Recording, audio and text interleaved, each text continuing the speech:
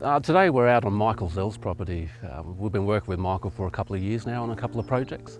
We're standing right in the middle of a paddock which we've done some direct seeding on and looking at rehabilitating it with some native trees and getting it back into good condition. One of the other projects we've been working on with Michael is a burial site, and we've done a repatriation. The burial was discovered a couple of years ago. Michael contacted us, and then we've contacted OEH, and as a result of that, in consultation with community, the ancestral remains have been reburied and are being protected here on Michael's place. Burial sites are very significant to Aboriginal people, very, very significant. So any time that we do find a burial, it's important that the burial is treated with respect and that we follow our Aboriginal cultural law and tradition and put it back in a proper way and look after it into the future. And we're very happy that Michael's on board and does respect the burial and then the values surrounding that, and he's very happy to be a caretaker and for his family to continue looking after it. Yeah, well, in my experience, with this sort of thing, there's no big issues like that anyone really has to worry about. Like, this burial was marked as an Aboriginal place, but it doesn't have any effect on what I do, or, you can still sell the place, you can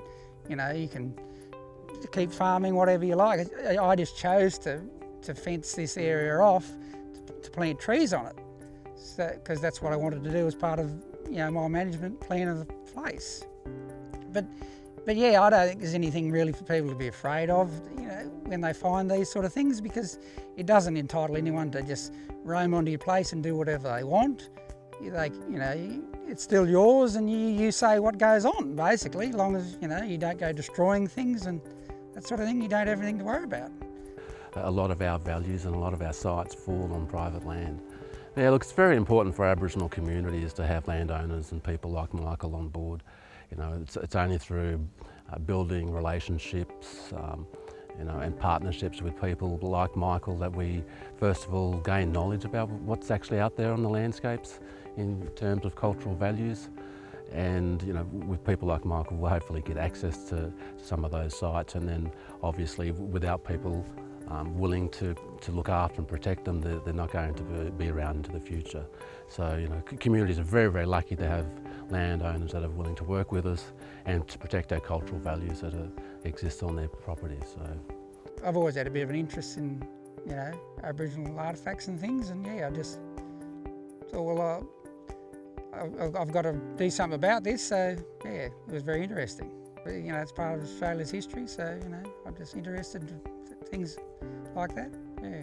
Yeah, that's only a small little area that's fenced off. Like, it wouldn't be a quarter of a hectare, so yeah, it's not making any difference to why I run the farm or anything. So I think it's another way, just another layer of values across your property. You can look at the natural values that are here, you can look at the soils, you can look at a whole range of ecosystems and whatever, but there's also a cultural value, and the more you know about your little patch of dirt, that's got to be a good thing. And it just gives a really good picture of what was here before. We can look around and find campsites, and we can look at the traditional use patterns across a landscape and a property. And just even for interest's sake, that's a part of the history and a part of what the property is about and where it's came from. So it's just another layer of values that I just want to say to people that it's something that we shouldn't be afraid of. Communities are very, very keen to work with landowners and form partnerships. And it's about finding that common ground for us. When we all want to hand something on to the next generation and our future, and knowledge has got to be a part of that. So let's work together and share that knowledge and respect, and look after it for our future generations.